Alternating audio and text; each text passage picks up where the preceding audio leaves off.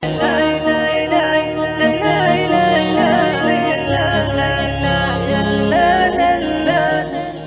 to the Purposeful Fitness with Coach Ola, where I dive in deeper into holistic health and fitness topics that would help you stay inspired, motivated, and dedicated to living a purposeful fit life while pursuing for the Akhirah.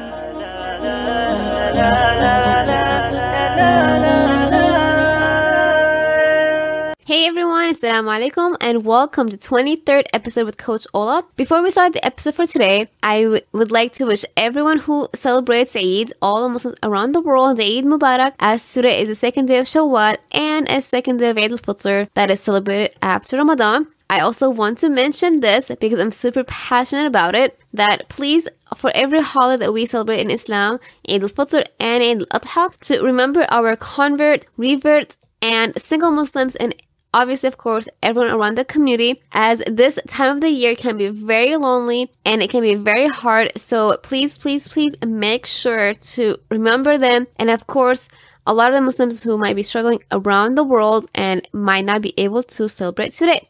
Without further ado, I would like to introduce our special guest for today, Pete Holman, who I met in person this year at the IDEA conference. Such a blessing, and I'm super grateful. IDEA conference is a conference for personal trainers, and there are East, West, and the IDEA world, and it's conferences that trainers go, group instructors go to continue education as well as personal development and business development to become better personal trainers to help our clients. So Pete Holman is a super passionate person about the fitness industry. I learned a lot from Pete Holman, who I attended his session this year as well as watched his recorded session through Idea Fit TV and of course through his social media. I highly recommend that you check his work. He's a certified strength and conditioning specialist and physical therapist specializing in biomechanics, sports performance, and outpatient orthopedic physical therapy. He has worked with the NFL champion Pittsburgh Steelers running back Jerome, Bettis, and Hall of Fame blindside tackle from the New Orleans Saints Willie Roaf, world champion ski racer Chris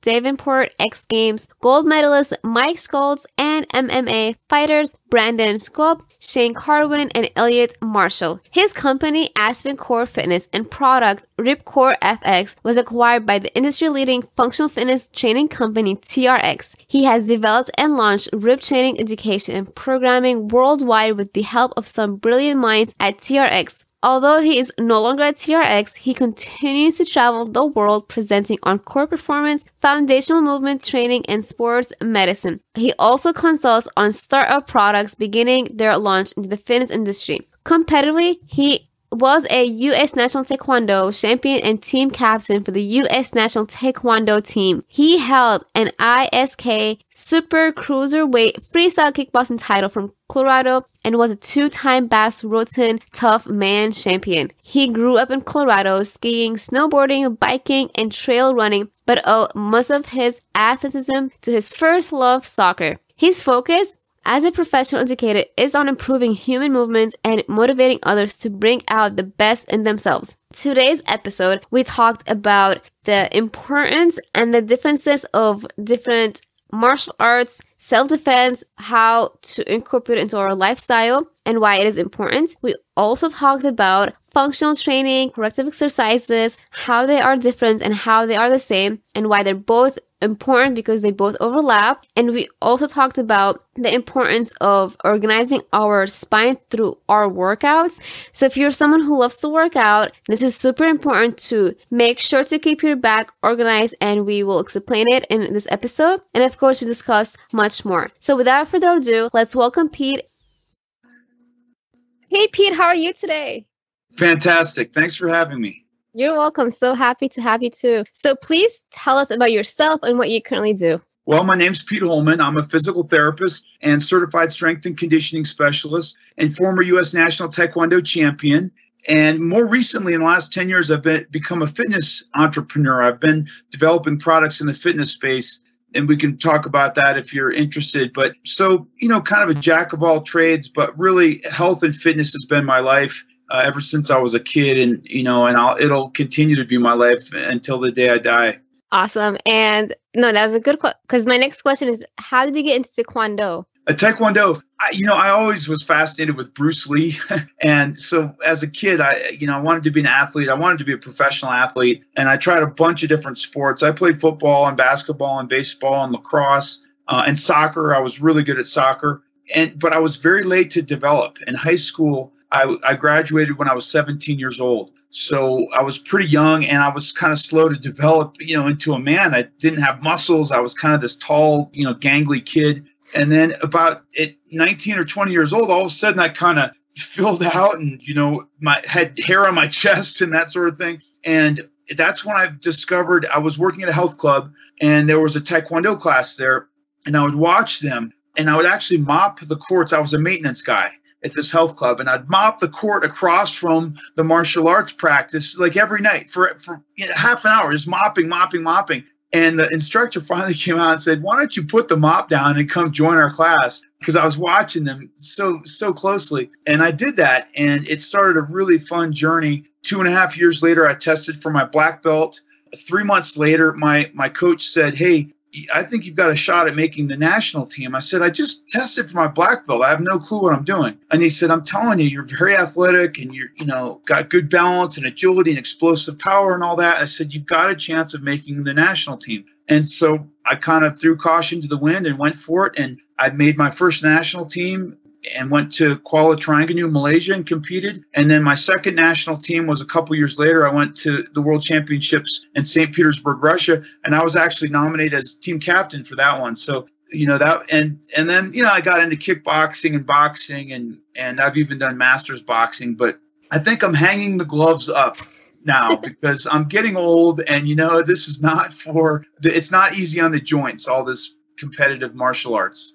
Yeah, because I actually want to ask you, what's the major difference between Taekwondo and the other form of self-defense classes that are out there? Because even I get confused between, I know how to do this, the kickboxing form, and I know it's not the same. Well, that's a loaded question. There's so many different types of martial arts and self-defense. Taekwondo is kind of an orthodox, traditional martial art. Karate is similar. And there's different factions between karate and Taekwondo. There's different styles even between those two disciplines. And then there's something called mixed martial arts, which is more kind of inclusive, and it uses all different, wrestling and jiu-jitsu and karate and Taekwondo.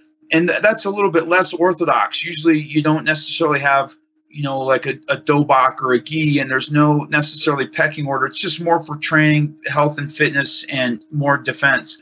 Yeah, and of course there's Brazilian Jiu-Jitsu. That's more orthodox, and that's a real tractor system. But if you want like street defense, if you're just a lot of people are it's an important skill to have, just to even know what to do if ever some situation occurs. There's one called Krav Maga, and that's an Israeli self-defense, and they've kind of become popularized because they do a lot of like street defense, real life situations. If somebody, God forbid, were to attack you in the street, know what to do and how to get out of there. So it's a pretty intense, hardcore training methodology. But so people that are really concerned, or maybe I've got a daughter who at one point will go off to college, and maybe I'll put her in the Krav Maga class because it just gives you real life scenarios on how to avoid conflict. And then if, God forbid, you are in a situation where you have to defend yourself, you'll be able to kind of get out of there with some defense techniques.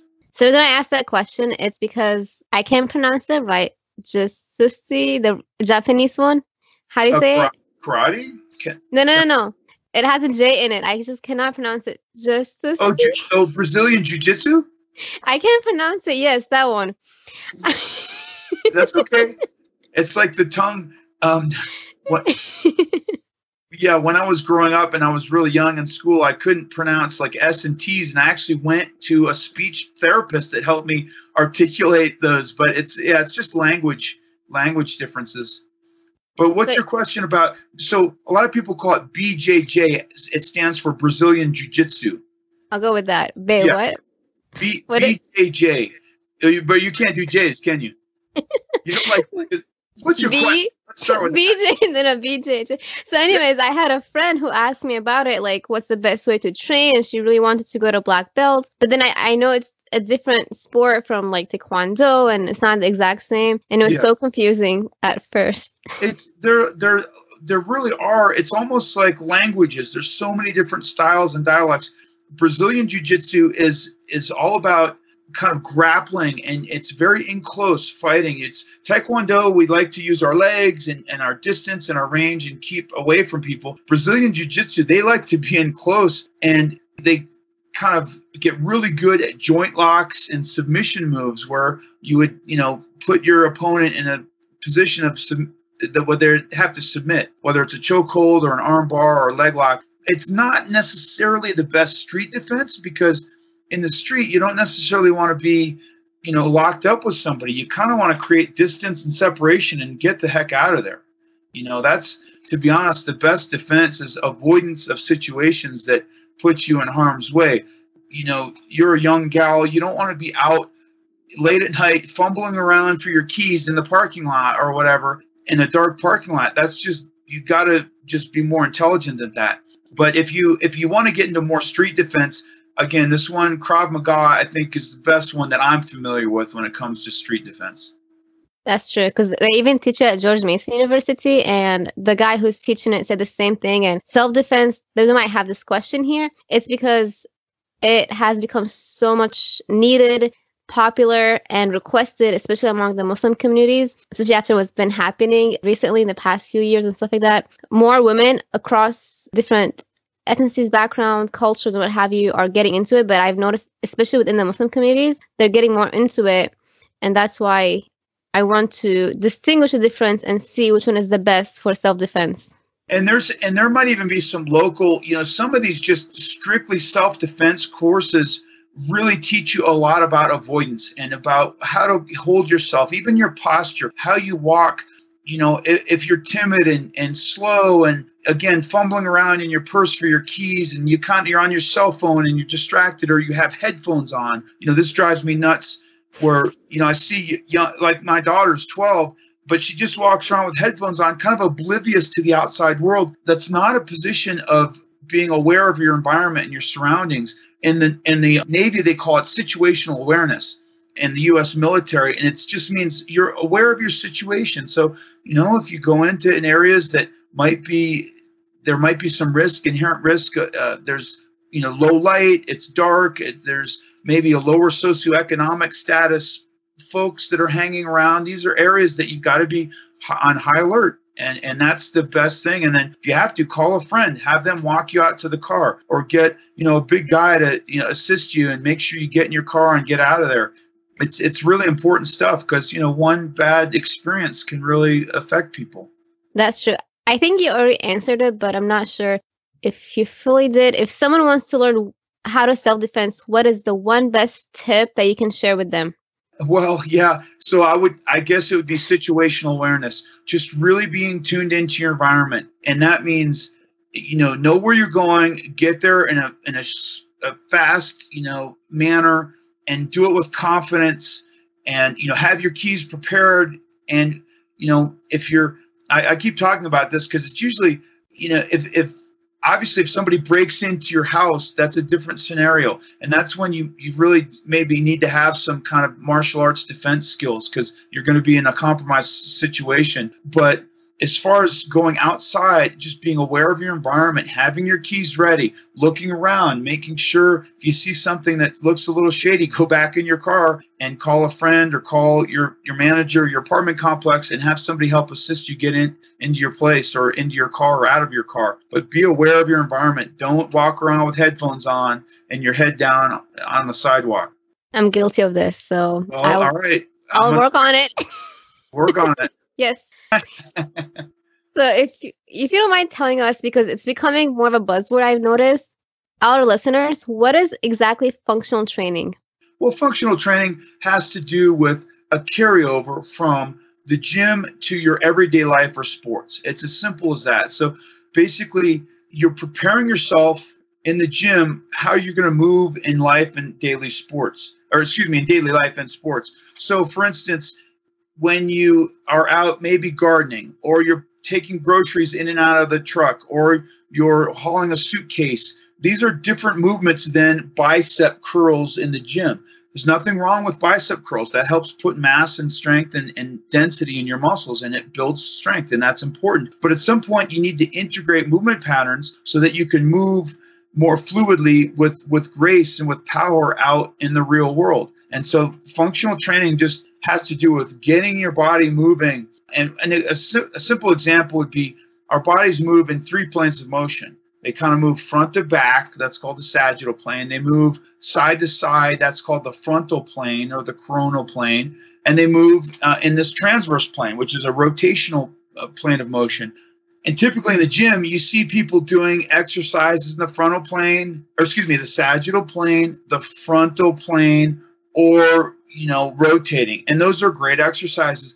But what about combining all 3 planes of motion? For instance, a high to low chopping pattern, or a low to high lifting pattern with a cable or an elastic bungee, a squat overhead press that's linear, but it's involving more muscle groups, more joints involved, and that's going to transfer over to daily life and sports better.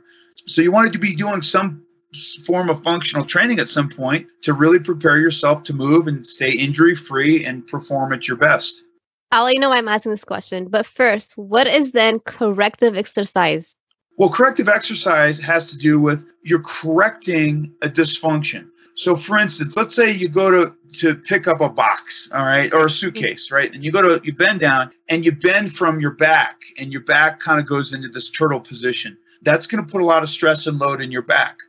So there's a dysfunction there. We want to kind of hinge from the hips and use the powerful muscles in the backside of our body, the glutes and the low back and the hamstrings, to kind of create that bending pattern. And so a corrective exercise might be some kind of a hinging exercise with a dowel on your back, if you've ever seen that, or maybe a glute bridge, where you're on your back and you're just thrusting your hips up towards the ceiling, engaging the glutes and the low back and the hamstrings. These exercises help correct the dysfunction, but you also have to have somebody that's smart that can identify the dysfunction. And that's why I think personal trainers or physical therapists or chiropractors, you want to align yourself with somebody that can assess your movement patterns and see if there's a dysfunction. One thing about dysfunction is it's pretty tricky. When you're young, like you, it's not the end of the world because your bodies are pliable and fresh and mobile and things are functioning at a high level. But over time and over repetitive cycle after cycle after cycle, it's a mechanical model. It's like an engine. If there's something wrong with your engine cylinder that goes up and down in the cylinder wall and it starts to vibrate, for instance, it might not be the end of the world the first few thousand cycles, but after 20, 30, 40,000 cycles of vibration, it's going to wear out the cylinder wall. Your back, your knees, your shoulders are all the same way. It's not the end of the world when you're in your 20s, but trust me, when you get to my age, you want to be moving in a smooth, fluid, pattern so that you avoid these dysfunction and you can, continue to perform and have durability for the rest of your life. So then how are they both different from each other yet interconnected? What's that? You mean corrective exercise and functional training? They're similar, but corrective exercise is a little bit more focused. So typically what you'd want to do is you'd want to start with movement, basic movements. Let's say, again, a squat. Okay, let's just take a squat. And you're looking at somebody, hey, do their knees cave in? Do they have a nice tall spine? Do they lean back with their hips and have a nice hip hinge pattern? Are they able to get kind of a parallel shin and spine angle? And if you identify dysfunction there, you want to add some corrective exercise. Let's say the knees cave in. You want to strengthen up the glutes, the lateral hip abductors and external rotators. Once you have your kind of alignment and you're doing a basic squat pattern with proficiency, then you can add more intricate functional movement patterns. So they are essential to one another. You have to have good movement, clean movement in the basic patterns before you can get fancy with these three-dimensional integrated movement patterns that are more functionally based. Does that make sense? It does make sense. And the reason I asked that question, I think yesterday on Instagram, someone, also a fitness professional, the caption had the function, like, you shouldn't be doing functional, you should do a corrective, but the functional was in quote unquote, as like, it wasn't taken seriously. And I am a functional fitness specialist, And my next professional goal is to become a corrective exercises specialist. But I thought, it's not true. It's important to also work on functional exercises and at the same time, corrective exercises. They're both needed. So I thought I should ask you. Yeah, that's accurate. And, so functional exercise, when I really got into this industry, I graduated from physical therapy school in 1997. And so I was kind of focused a little bit more on therapy, but then I started doing more strength and conditioning. And about 2 or 3 years later, I was introduced to this guy, Juan Carlos Santana. Now, for you youngins out there, you probably have never heard of him or you might not remember him, but he really was inspirational to me when it came to functional movement patterns. And he would do all these like really amazing spiral lines, high to low chops and low to high lift patterns and horizontal chops and split stances and staggered stances and really a lot of, quote unquote functional movement.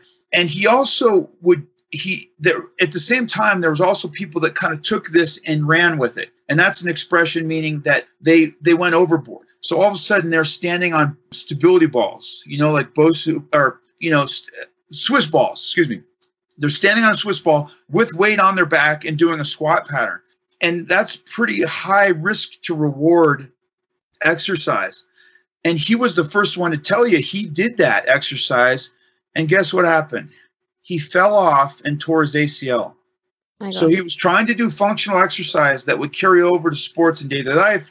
And in so doing, he actually tore his ACL.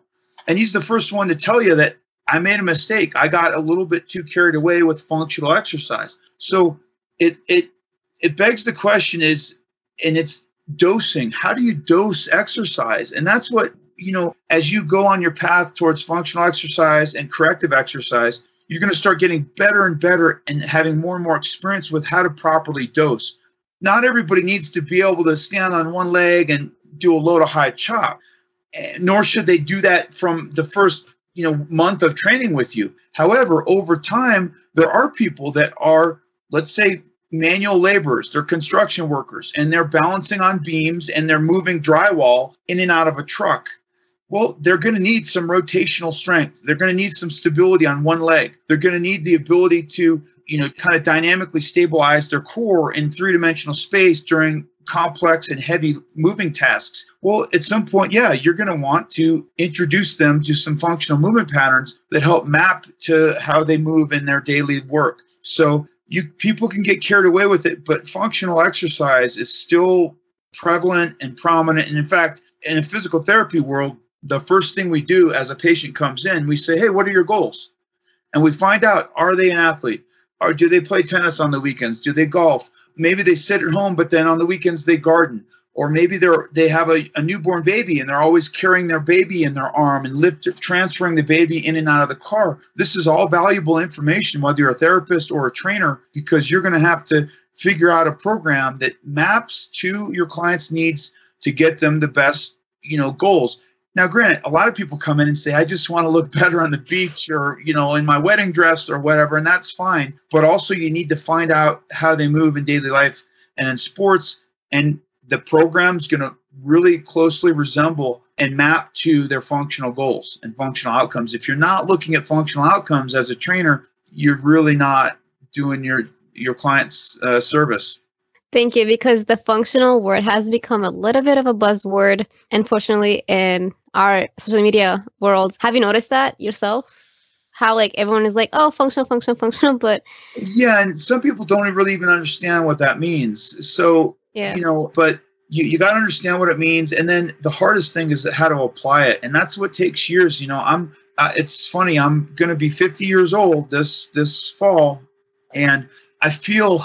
I think I've been a good therapist and a good trainer for a number of years, but I feel honestly like I'm just kind of getting in my sweet spot. And today I had a client that came in and she had multiple things going on. She had knee pain. She had an ankle fracture from a year ago. She was having some back pain. And at the start, you're kind of like, oh my gosh, this is like too much is going on. But over time, I've recognized what to look for. And I look at mobility patterns. I look at strength, in the hips and the low back, and I look at how they move in space. Can they hinge? And all of a sudden it becomes pretty clear, all right, we got to work on some hip strength. We got to work on some ankle mobility. We got to work on some core strength, and we got to work on a hip hinge. And that in itself is a lot of stuff to do, but there's a reason for that. Once we get all that stuff corrected, then we can start to add weight and load and speed and change the environment and start to have more functional movement patterns integrated into that programming. But it takes time to learn this stuff. It does. And great segue for the next question, because what inspired you to create a TRX Rip Trainer? Well, so I was training an X Games athlete. And if you haven't seen the X Games, these guys and gals are nuts. I mean, this guy was a snowcross athlete. So he takes jumps on a snowmobile, which are like 500 pounds, and travels 70, 80 feet in the air and lands and then has to do a bank turn. And he came to me, he was getting ready for the X Games, and he said he was having some low back pain and he felt like his core wasn't strong enough. And so I tested his core. It was pretty good in what's called the sagittal plane of motion, so front to back like a plank. But as soon as we started to rotate, he couldn't align his spine. He couldn't generate power from his hips. And I said, boy, I wish I had something that I could use to mimic a snowmobile handle. And I was literally lying in bed one day. I looked up in my closet rod and I said, that would make a pretty good snowmobile handle. And I just pulled all my clothes off, put an elastic cord on one end, and started to go in my garage and play around with it. And I was pushing and pulling and rotating and kind of jousting with it. And I instantly felt my core kind of light up. And I said, this is something good. I played with it with this athlete, Mike Schultz. And he didn't go on to win that year, but he since then is like a 7 or 8 time gold medalist at the X Games. He's been in the Olympics, and I'm pretty sure it was all the Rip Trainer, his reason for success. No, he was an amazing athlete. He's an amazing guy. But that was the start of it. And then I made some for my clients, just kind of prototyped a bunch. And then one of my physical therapist friends used it. And he said, this is the best thing. He says, you've got to bring this to market. This is the best thing I've ever used. And eventually I met TRX, and before then it was called the RipCore-FX. And then I met TRX and Randy Hetrick, who's the founder and owner of TRX. It really fit in his product suite because they're all about fitness anytime, anywhere. And it's a product that you can use anytime, anywhere. It's fairly low cost and there's low barriers to entry. So we created a partnership, and the rest, as they say, is history. I'm on, I think, 4 to 5 different continents all over the world, and we've sold close to $20 million worth of product, and I'm really pleased with how it came out. I have an interesting story for you. So last year at the IDEA conference, 2018, I attended one of the sessions for TRX, and obviously we had the TRX Rip Trainer, right? But I did not know it was you that created it. So when I found out, like, this is so interesting, like, small world, but I did not know it was you behind it. So it was cool. Me. I was telling you at the start of this interview that I've gotten into a little bit of fitness entrepreneurship. And my first product was a functional training rack that held stability balls and medicine balls and elastic resistance and foam rollers and stuff like that. And I just got this bug where I thought, if I can help solve a problem that's in the fitness industry, because that's the industry I know, and I can, have fun doing it and maybe even make a little bit of income to help supplement the other stuff I'm doing, it's a win-win for me. And so I've just created my third product is called the Nautilus Glute Drive. It's a plate-loaded hip thrust machine for your glutes, and it helps groove the hip hinge pattern. We've been talking about that. So it's actually could be considered a functional training exercise because of how it transfers into your hip hinge pattern. And I'm working on my next product right now. It's under wraps, but I'm very excited about that. That's going to be great for posture and core strength and grip strength. So yeah, getting into fitness entrepreneurship. That's awesome. It's actually my next question. How did the Glute Activate come together, and what inspired you to put it together? But I feel like you dive in it a little bit more into it. Yeah. So you're talking about the Nautilus Glute Drive? Yeah. Yeah. Yeah. So that was a product. And again, a lot of these, I'm literally working with clients daily, and I see things in it as I'm working with them that bother me. They're problems. So I was doing a hip thrust. So for your viewers out there that don't know what a hip thrust is, if you just lie on your back, bend your knees, and lift your pelvis off the ground. That's actually called a glute bridge. But if you elevate your shoulders onto like a horizontal bench to get more range of motion, that's called a hip thrust. And so that's become very popular. Brett Contreras is a PhD researcher he was out of Arizona. Now he lives in San Diego. But he was doing a lot of hip thrusts, and he would actually put a barbell across or a dumbbell on somebody's lap to increase the load and progressively overload the body so you could get stronger. So I was doing these hip thrusts in the gym, and I noticed my client was struggling with their back position, and they actually complained that their back hurt as they had their shoulders elevated. And so do you know what an Airex foam pad is? It's like a pad. You can balance on them. You can use them to kneel on. It's just like a big squishy pad. So anyhow, I put this pad behind his shoulders as he did the hip thrusting motion, and I noticed how the pad articulated with his back. And I thought, why isn't there a bench that helps you kind of, is comfortable and articulates and helps you with the hip hinge motion?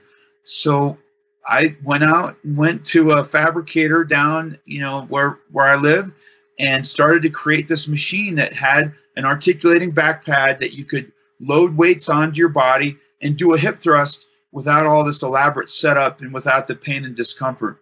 And so that was the inspiration. And then I was just fortunate enough to have a friend that knew a guy that bought a lot of equipment from Nautilus, and they put us together in contact. And I kind of showed them my patent and what I was working on, and they got really excited and said, hey, we'll give it a shot. They still didn't know how successful it was going to be. I knew how successful it was going to be because it's a really needed invention. But the guy, the head of product engineering and development and innovation, thought we'd sell a couple hundred the first year. We've already sold almost 2,000, and it hasn't even been a year yet. So it's really exciting, and it's helping people learn how to engage their glutes without hurting their back. That actually made me want to ask, what are your thoughts about the glute bridge exercise? Because I know there's so many opinions out there about it. So I want to see your opinion. Well, the only opinion that matters is mine. Oh, okay. No, it's a gold standard exercise for physical therapists. So there's a common problem, and it's called gluteal amnesia. And it sounds kind of funny, but it's literally like your glutes have fallen asleep. They're unactivated. One of the things that we do commonly as a race now is we sit. We sit in the car on our way to work, and then we get to work, and we often sit in a cubicle, and then we sit back in the car, and then we get home for dinner, and we sit, and then what do? We watch TV on the couch. And what happens is when you sit, your hip flexors get very tight from that position. The hip flexors, when they're very tight, this gets a little complicated, but they inhibit the glutes from firing because they're so tight. It's called reciprocal inhibition. So if you have very tight hip flexors, the glutes have a hard time turning on. So we have to start doing exercises that are specifically geared towards stretching the hip flexors and firing the glutes. So instead of this position, we start to get in this position. And that's what the glute bridge does. Is you're on your back, your knees are bent, and you just lift your hips up off the ground, and you'll feel it right away in your backside, your low back, and your buttocks and your hamstrings. And if it's too easy, you go to one leg and you just do a single leg glute bridge. And that's a great way to strengthen the glutes and to help give you strength and power and one of the most important core muscles in your whole body, and that's the glutes. The reason I asked you this question because, again, there's so many opinions, research, and that, and it can become overwhelming on all of us. And so I thought it was not good to do. Then I heard one of your sessions from the Idea TV, and you talked about it, but you also activated the glutes first before you dived into it. So you don't just dive into it before activating the glutes. Yeah. So there's a progression, to do that. Now, one thing you have to make sure is this is a common mistake. People, as they go to lift their hips up, they arch their back, the opposite way, so that we talked earlier when you pick up a box that the spine can turtle. Well, that's called a flexion. This is extension or hyperextension. So it's where your spine kind of goes the other way. And sometimes people, as they lift their hips up off the ground to do a glute bridge or a hip thrust, they will overarch the back. And that can kind of jam what's called the spinous processes and the facet joints and put a little pressure on the discs in the back. So what you want to do is you want to have a light abdominal contraction, kind of lock your spine in neutral. And then as you hip thrust or glute bridge up, it's all coming from the hips. So you're right. It is important. You got to do it right. But listen, any exercise, whether it's a squat, a deadlift, or a push-up, if you do it wrong, it can be damaging to you.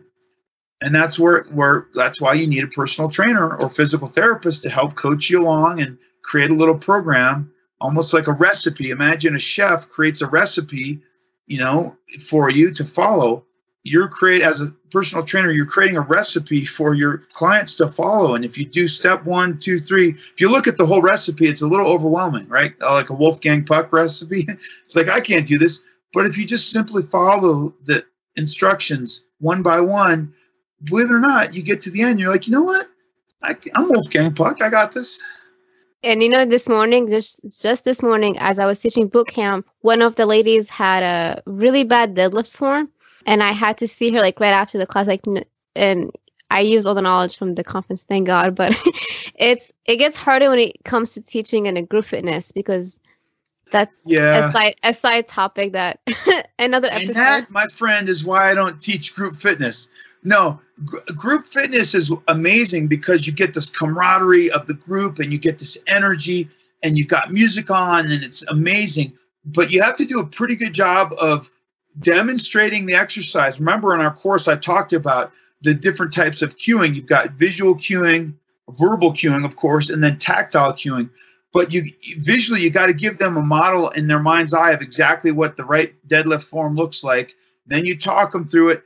And then you have to be really good as you're going through coaching the group up. You got to give them real quick cues on how to align themselves. And then you did the right thing. You pull them aside after class and maybe spend another 2 to 3 minutes saying, hey, this is something I want you to work on. Thank you. Or you sell them some personal training and say, hey, I can help you with this, but I think it would be better one-on-one. And that's not a sales pitch. It's literally the truth. It's like, hey, you've got some areas of dysfunction that I think I can help you with, but we're going to need to spend at least one session to kind of get through that. And then we'll get you right back in the group setting. I was told the same thing, but I'm one of those trainers that still struggle with selling myself.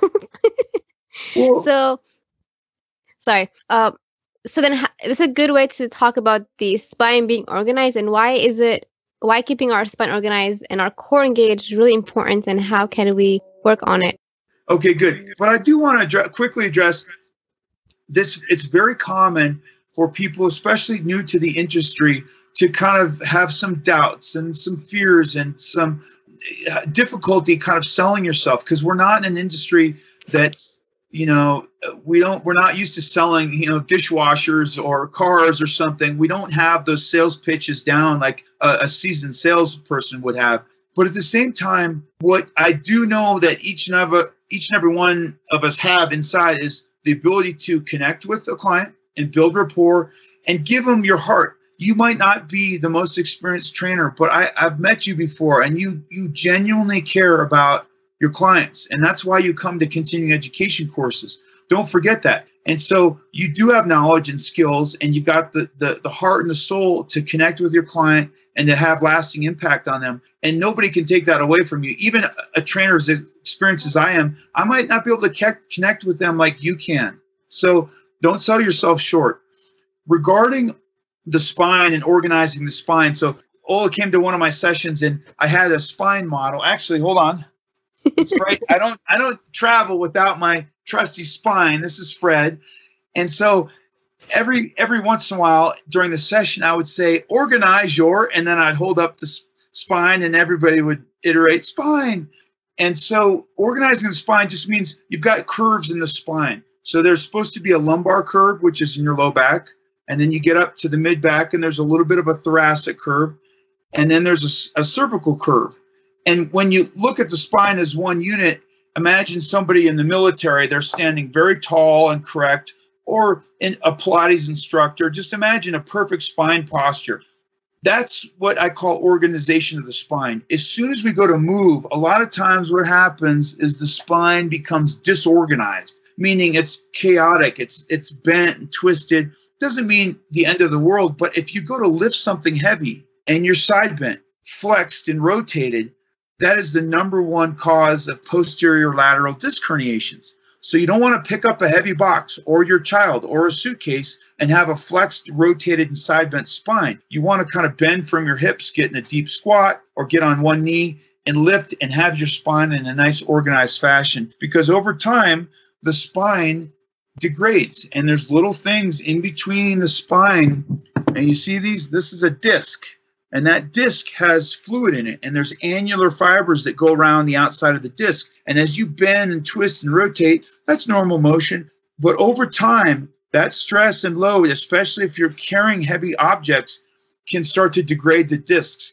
And then if you're doing a deadlift and you're in improper form, forget it. You can actually herniate a disc, and that's a real problem that might even involve a surgical intervention down the road. So you got to be careful with your spine and organize the spine.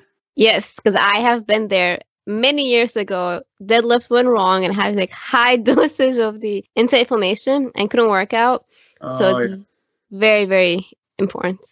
It's important. And it's also a great lesson that people, we're very competitive as humans, which is a good thing on the surface, but it also gets us into trouble, right? So if you're in a group fitness class and all your buddies or somebody else is doing these heavy, strong, amazing deadlifts, and you want to compete with them, or you want to be, challenge yourself like they are, they might have been doing it for 6 years already, and it's your first year of doing deadlifts.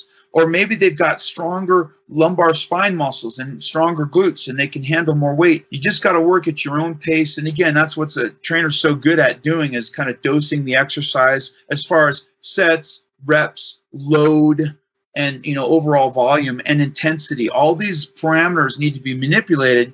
Just like an orchestra conductor, manipulates the orchestra, and they tell the horns to come in, and the percussion and the keyboards and the string instruments, but there's somebody coordinating the whole thing. If you just go haphazard, even professional orchestra doesn't sound good, right? So you gotta conduct your orchestra and make sure you're dosing all the sets, reps, volume, and load properly. Yes, and that's why it's also important for the core to be engaged. When it says engaged, what does it mean for like the average person?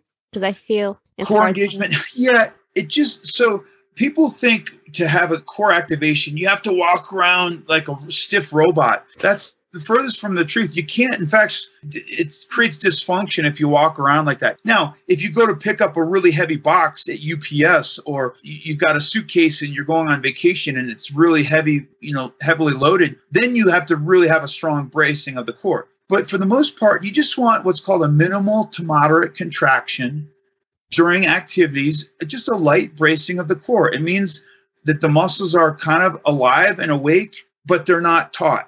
Because remember, fluidity and grace and speed come from actual, timing and rhythm and coordinative function of the muscles, which means some muscles turn on at just the right time and others turn off. And you get, like, if you watch a ballerina, a ballet dancer dance, it's unbelievable, because 1 second they're stretching in this beautiful swan position where one leg's up and they're balancing and they have tremendous mobility. The next second they're jumping up and exploding up into the air like a basketball player. And that's explosive power. And when they do that, they have to have a little bit more core activation. When they're stretching and doing their graceful moves, they don't have as much core activation. So, the core is a really important component in exercise and in daily life and in injury prevention. But it's, again, it's kind of a dosing issue. You don't want to walk around with a stiff, tight core. Otherwise, you're going to be very inefficient. You're going to not be able to breathe through your diaphragm, and you're going to have a hard time. Here's a simple thing. Let me see if I can. So if you take your hands and put them around your waist, not your ribs, just below your ribs, around your waist like this, and you just push out on your hands just subtly, okay? So if you're watching this, just push out on your hands subtly. That's as simple as it gets as far as bracing your core.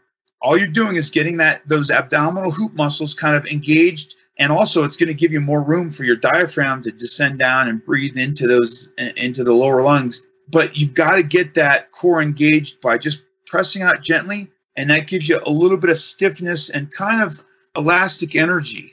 The muscles are kind of like elastic. So if you take an elastic band and it's just droopy, it's on slack, there's no energy in it. If you stretch it just slightly, you've got what's called stored potential kinetic energy. And then if you let go of it, it springs. So you want your core muscles to be just slightly contracted so there's some elasticity there. And then every time you move, you're going to have a protected spine position, but you're also going to have all this stored energy. So if you want to serve a tennis ball overhead, you've kind of got that coiled energy through your core.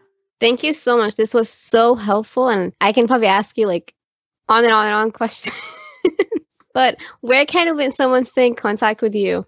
Well, so I do a lot of what's called quick fit tips, and for not just for trainers, but for fitness enthusiasts. I'm on Instagram at Pete Holman 1. So it's HOLMAN and then the number 1, Pete Holman 1. And then I'm at Pete Holman on Facebook. So please connect with me if you have questions, comments, concerns. I field those. And I also like to put out a lot of content. It's all free, and it's just quick little tidbits on how to organize your spine, how to engage the core, how to focus on balance and posture and alignment, and some things that I think really help out not just trainers and coaches, but general fitness enthusiasts. So come find me at Pete Holman 1.